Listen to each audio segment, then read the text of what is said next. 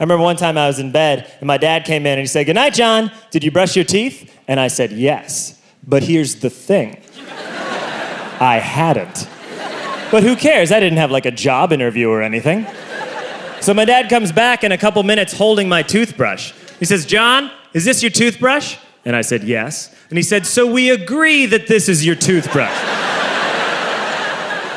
Then he said, "John, this toothbrush is bone dry." Like he looked down and he said, "Bone dry." He said, "You lied to me." I said, "Dad, I did not lie. I said that I brushed my teeth. I never specified that I brushed my teeth tonight. And if the court reporter reads back my remarks, you will see that I did not perjure myself."